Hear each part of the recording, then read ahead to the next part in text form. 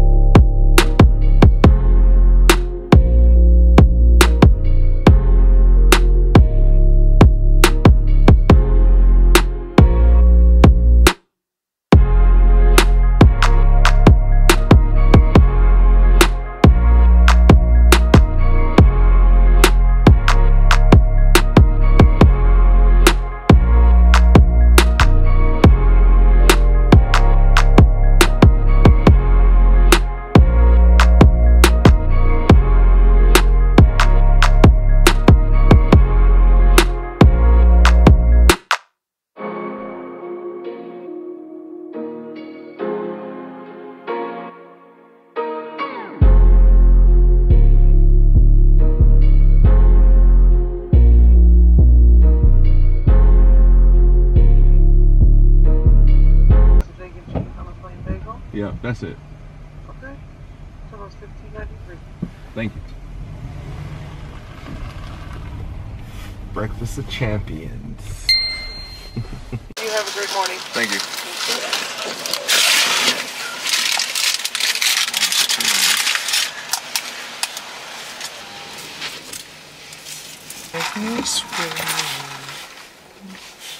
It's your boy Robert Courtney. Let's build for a minute. Listen, I want to answer as many questions as I can in 60 seconds or less. Let's go. Should I pay $100 to get a brand new logo made for my company? You could pay $100 for a logo. However, it's based on your budget and if you can afford it. Do you need it? No. You could use apps like Canva, PhotoGrid, PixArt. There's tons of apps that allow you to create logos for a really low cost. Additionally, a logo nowadays is not as important as showing your face and showing your personality. So leverage social so people can get to know more about who you are and what your brand stands for versus a simple image. What if I don't want my face to be the face of the brand? If you don't want your face to be the face of the brand, then if you have a team, you could use your team. If you have clients you interact with, you can show interactions. You could also show educational tips, which would be content around words and slideshows. So there's several ways to build your brand and still deliver great content without actually showing your face. Works, right? I've been perfecting this for over a decade. Yeah, there you go. So I reached out to you because I know you guys are always looking for cool, interesting ideas, and we launched this.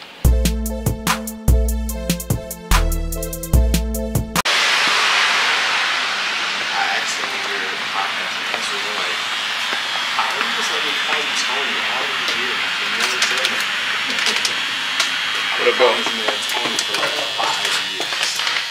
And he never said anything, right? Goodness. I'm thinking like I just seen Ty, and for some reason like it triggered Tony in my brain.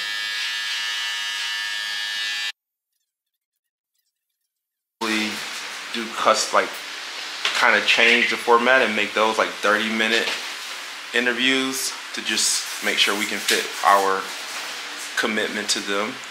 And I was thinking like we can have a day, like maybe it's the second Wednesday each month or something like that. We feature. They're gonna put us in all 3 magazines, and then I'm trying to get them to do like a full-page ad, so it'll be like you guys is like, even if they're not on the call, at 81% open rate, that means everyone's seeing it, everyone's getting the information and we're just grooming.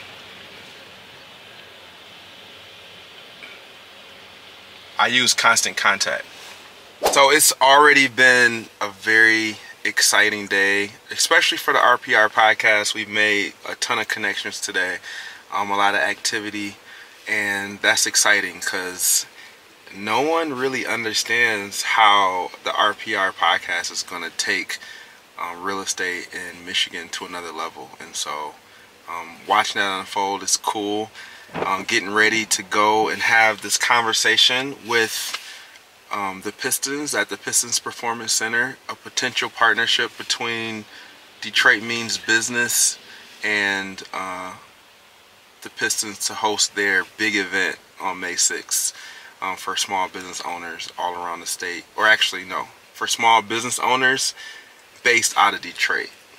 But it'll be really good for the state's economy, so let's put it that way. But anyway, it's always fun creating content, always fun showing you what happens behind the scenes, and my story lives here. So another good Tuesday in the books. I'll see you guys in a second. You gotta pay for parking, because if you don't, no matter where you are, the parking people will find you. Like they're ninjas. Detroit got parking meter ninjas. I think we might be the worst in the country as well.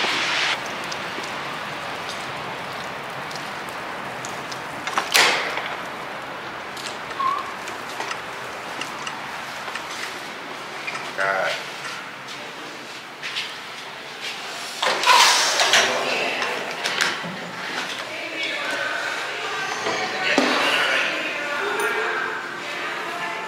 Hello, how are you?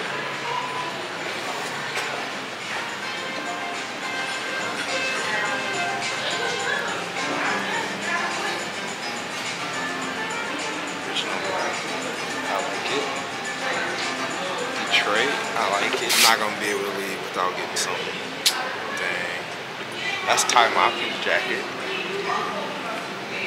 You guys know Ty? Fire jacket.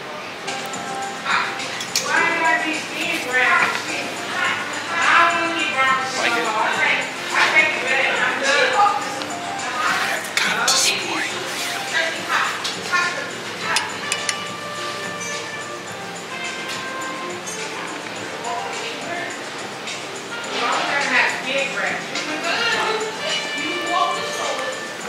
Right here. Now, does this look familiar? Does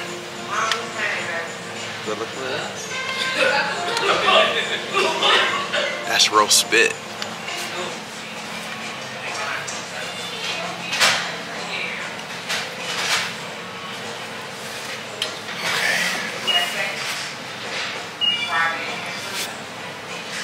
All the homies. All the homies. Detroit versus everybody.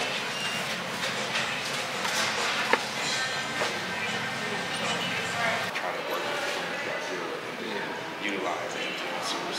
The same way you do. Yeah. But like, if I could be doing legwork for you to create, like I said, if anything come up where you feel like you can use any type of additional push or absolutely. Our services, like just let me know. Yeah. Okay. All right, so appreciate the job. See you in a minute. Yep. So unfortunately, there was some miscommunication and our partners wasn't able to make the walkthrough, and so we have to reschedule with the Pistons and the Performance Center. I honestly don't think it's the right fit anyway, so maybe we saved him some time, but I want to maintain the relationship. It's the Pistons, so it's an incredible relationship, and I wouldn't want to do anything to make them feel uncomfortable about doing business with us. So we'll follow up with this. Meanwhile, we'll probably move forward with the Cambria. We got to work out some details, but it is to be continued. So it looks like we got the details for using the Cambria for the Detroit Means business event, and I'm just looking at this and trying to review it to figure out if the Cambria will make sense for the event. So 2, 4, 5, 56, 11, 10, 88 per person, 230. No, 20. There are discounts we can offer you at your food and beverages at least, but you will be contracted to this food and beverage minimum. Sometimes with events like this, people who are just in place to do their job don't necessarily understand the bigger impact and why making the event work is actually a better move to ensure awareness, future events, a long-term relationship, like all the other factors involved. And so that's why a partner like RCA comes in handy, because if this was just a standard contract that was being reviewed and then decided on, it would be a hard pass.